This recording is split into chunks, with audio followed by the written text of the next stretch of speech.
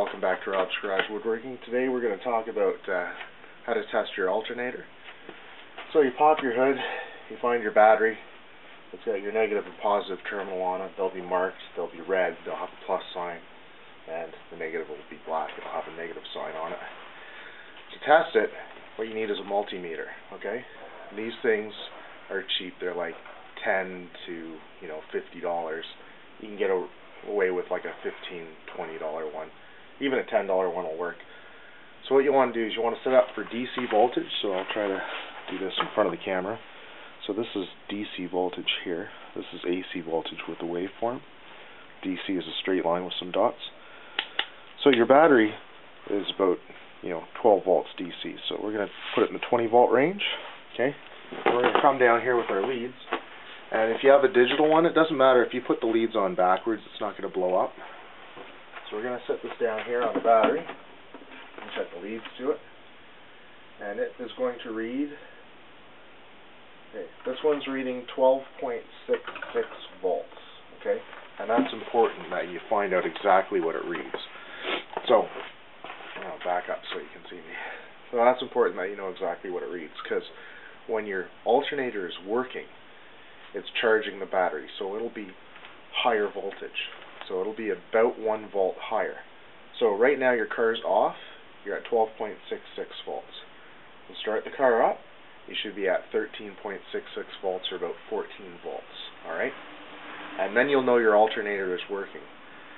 Now, if your alternator or your battery reading stays at 12.66 or less, that means your alternator is not supplying charge to your system, and your battery will eventually die, probably in the next day or two. Okay? So the symptoms, here's the symptoms. If your alternator is going, what's going to happen is your car is going to be harder to start, and then you're going to be driving along, and it's just going to die on you, and you're going to try to start it again, and it won't start at all. That's an alternator. And here's how you test it. So if you're concerned, you're going to go on a long trip, or you just don't think that your battery is working properly, you can test your alternator this way. Also, battery performance. Factory batteries die off about 7 years in, at least. I would replace any battery that's older than 7 years. And an aftermarket battery, I would replace them every 5 years. That's just me. You can do what you want, obviously, but that's how I do it, basically. If I'm getting poor performance or I buy an old car, first thing I do is change the battery. So, anyway, we're going to start the car, and then what we're going to do is read this again. Alright, so I'm just going to set that there.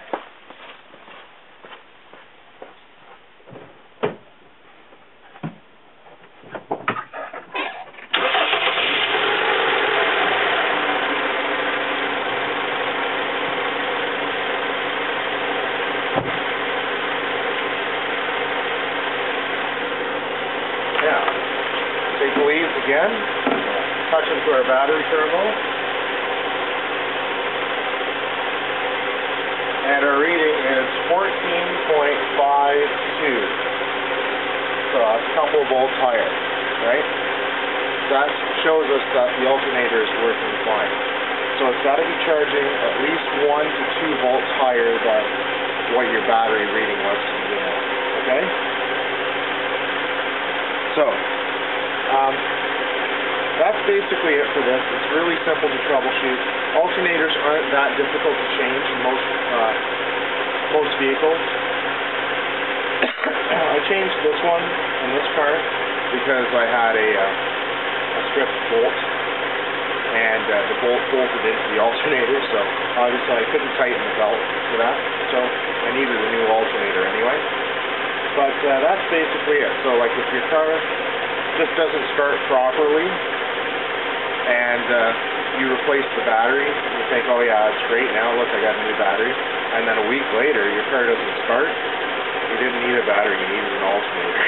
So, anyway, it's pretty simple. Anyway, quick and easy test. Thanks for watching.